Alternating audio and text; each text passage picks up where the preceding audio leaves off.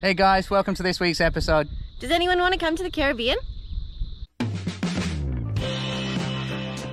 Hi, we are Erica and Davy, an adventurous, slightly crazy couple who has taken on the challenge that is a hurricane-damaged catamaran. We have come so far and are beyond happy to be floating once more. Subscribe to our channel to follow our journey. Take a chance. You never know how perfect something may turn out to be. Alright, so lots going on this week, guys. It's been crazy. It's been crazy. We've been exploring. We've been up in the mountains. Yeah, we've been helping friends that have decided to move on. So there's a couple of boats available. And we've also been working on a scuba dive compressor, trying to get that up and running so that we can start doing a lot of diving with you guys as well. Yeah, we're super excited to go diving. It's been like almost a year and a half. Yeah, so hopefully by next week's episode, we should be up and running. So this weekend we were invited to go to an awesome Airbnb up in the mountains. So the town we went to is called Jarabacoa. It's about a 2.5-hour drive from Lupron. Once you get up into the mountains, it is so much cooler than down in the bay. Jarabacoa is a very beautiful town. We got to go ATVing and we just had a good time with good company. I can reach the pedals, the seat's not adjustable, guys.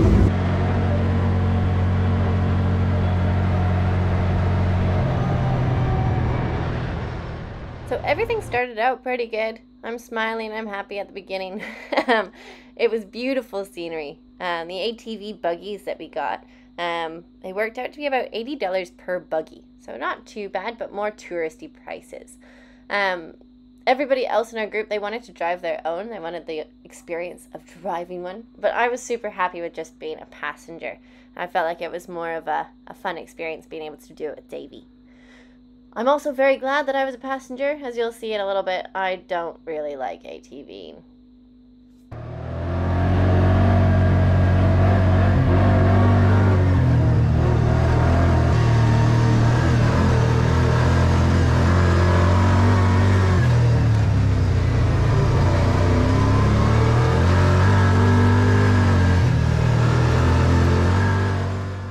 So Jarabacoa, roughly translated, means the land of waters. It's a temperate rainforest up here. There's lots of waterfalls around, and it's just beautiful scenery. They say the Spanish actually came up this way looking for gold. But one of the reasons they left is they didn't find any big finds. But to this day, apparently, gold still washes up on some of the riverbeds. So you never know, you might get lucky. Dan was being a bit of a twat. He would find every single puddle, he'd stop, and he would try and splash our buggy with all the muddy water. Luckily, Davy was smart enough to stay far enough back, but we did try it on the people who were behind us. By this point in the trip, I was getting a little bit nervous about the cliff edges and the driving really fast on the bumpy roads, so the filming isn't my best work, so I'm sorry about that, guys, but my nerves were a little bit on edge.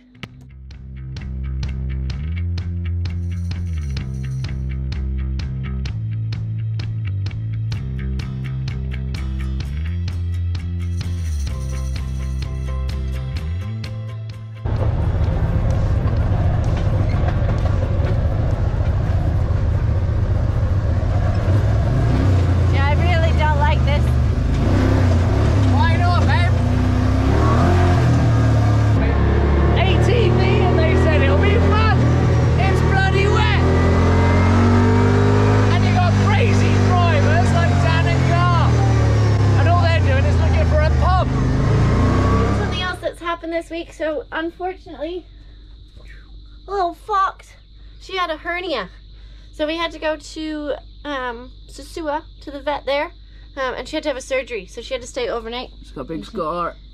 Yeah, so we'll have to go back to get the stitches out next week, but she's doing really well, but it's just one of those other things that kind of took over a few days this week. So our friends arrived here a few months back at the beginning of hurricane season, but plans change, so they have decided to put their boat up for sale. So we're going to give you a little bit of a tour of that one. Also here in the harbor there is quite a few boats for sale, so why not come and join us in the Caribbean and sail away on a new home.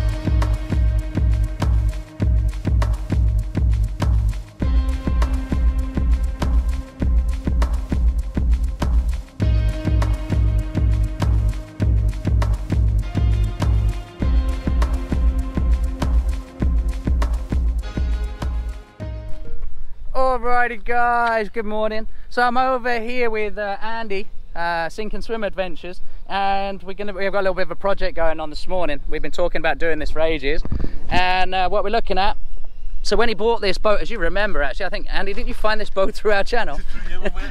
Yeah, exactly. So this boat actually came with a dive compressor, as you can see here. So what we're going to do, we're going to have a play with it. We noticed that some of the bolts, we were told by the previous owner, it's been looked after, the oil's changed. So we're going to check the filter, we're going to check the oil, all that sort of stuff. He told us the problem was the belt kept jumping off, wasn't it? Yeah, the motor seems to be sliding back and forth. And what we did notice, when you squeeze it... Look at that, you see the motor going forward there. So it's basically the alignment bolts. You notice that there was a nut missing on one, a washer missing on another one. So we're going to make some adjustments to the engine, realign these pulleys so that the belt slips and stays, or doesn't slip, sorry, and stays in the right place. Then we're going to check the oil. We've got the dipstick here, check that. Should be good anyway. John told us that it's just been changed. And we're also going to open up the filter tower here. And then, you got a tank ready to fill? I got a tank empty, yeah. Emptied them this morning. Takes about 20-25 minutes to empty slowly so I don't freeze. Yeah, so, all right, I'm going to chuck this on a time lapse and let's get some tools and hit this baby up.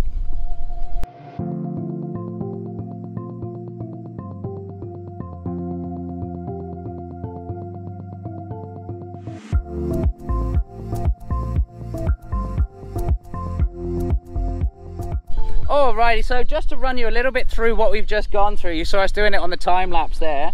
So, and before anyone mentions it, by the way guys, I am a qualified bower technician. I do have my ticket to work on these things. So what we've basically done, we've checked the air filter. The air filter on this one, to be honest, was a little bit on the rusty side, so we've just ordered another one of those. We're actually going to run it today just for test purposes without an air filter, but we're going to put a small tube up to make sure we get nice clean air. We've been through the tower here. This is where the filter goes. We've replaced that with a brand new filter from Bauer and re-secured that one back down. We checked inside to make sure it's nice and clean. There was a little bit of oil residue, but that's normal. That's why the filter's there, to remove it. We've also checked the oil within the unit itself. We know John that the unit came from. He had just changed this oil, so we didn't change it, but we did check it. It's nice, it's clean, and it's proper mineral oil. We can tell this. We've adjusted the belt here now so there's good tension, and we've also using a straight line, checked the pulleys are in alignment, and we changed a few bolts to make sure that the thing now shouldn't vibrate to let the belt slip and adjust itself out. Also with the motor, it hadn't been run for a while, but the fuel was nearly done. So we've just topped out with new fuel with a little fuel additive in it. We've also checked the oil within the motor itself. So we've now basically got it prepared to go, and Andy's just gone to get a dive tank so we can test it. First we'll fire it up. When you fire these things up, you don't want too much pressure on the compressor side. So what we do is we open up all the drains, we'll open up the whip, and we'll let it run for a moment, and then we'll close them back up slowly and see how long it takes to fill a tank. I think if I remember rightly, without checking my little book, I think it's supposed to be about 11 minutes for a Bauer Junior to fill from basically a low tank to 3,300 psi. So we're going to give that a go, guys, so see what happens. Fingers crossed.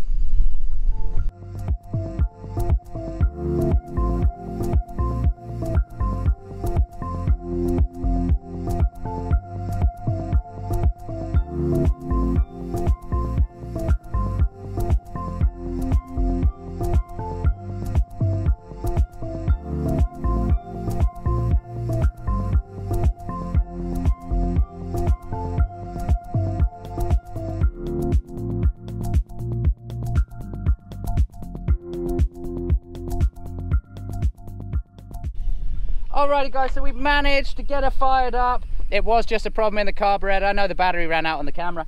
I stripped down the carburetor. We found there was a bit of a dirty jet. That was it. We blew that out and she starts up nicely. Now what we've got back to, if you look here on the back, we did clean all this area up. So looking at the state of these pulleys, they're old, they're rusty, they're chewing belts. You see the dust here? We cleaned all this off. So that's all apart from the belts themselves. So we're going to clean that up and then we'll get back to this. So stay tuned. All right, so Andy and I have got to the point now with this compressor that we are not happy with the sound coming out of the second stage. So we've been in contact with Bauer to order up a service kit. We're going to do a complete overhaul on the Bauer Junior, but that's going to be coming in up and coming episodes, if you will, because that's got to be ordered in and delivered here. But don't worry, we're still going to go diving, guys, because we've got our friend Andrew here who's also got a compressor, so we're going to start filling tanks with those. So guys, we hope you've enjoyed this week's episode. We've been all over the place. We've been up in the mountains, Jarabacoa. We had to spend a night in Sosua with Fox while she had her surgery. Now that we're back, the boat is a little bit of a disaster. So I'm going to spend a few hours cleaning up and putting everything in the right places. Doing a bit of meal prep as well. You can hear that in the background, using the Ninja on the Blue Tea. So it's just been a crazy week, lots of stuff going on. But stay tuned for next week. Hopefully we'll be able to go diving. We're super excited for that. It's been so long, almost a year and a half. So we're super stoked about that. And yeah, thank you for watching this week's episode, guys. Stay tuned. Cheers.